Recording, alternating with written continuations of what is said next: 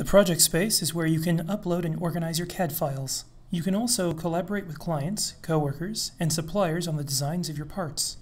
To start, click the Create Project button on the sidebar and give your project a name. At this point, you can upload your files. If you designed your parts in inches, you can choose your design units prior to uploading. In each project, you can invite collaborators by entering their email addresses and submitting the invite. Your collaborators will get an email notification where they can accept the invitation. With the project in their Shared With Me section, they'll be able to leave annotations on models and add or remove files. This allows for a single place for your team to discuss each part and determine if any changes need to be made prior to adding the parts to the quote space.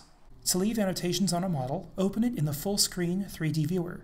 Annotations can be left on a face or a group of faces to call out specific areas of interest.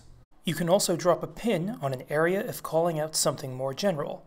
You can click on a comment to reply to it, or you can use the More Options menu to edit or delete your own comments.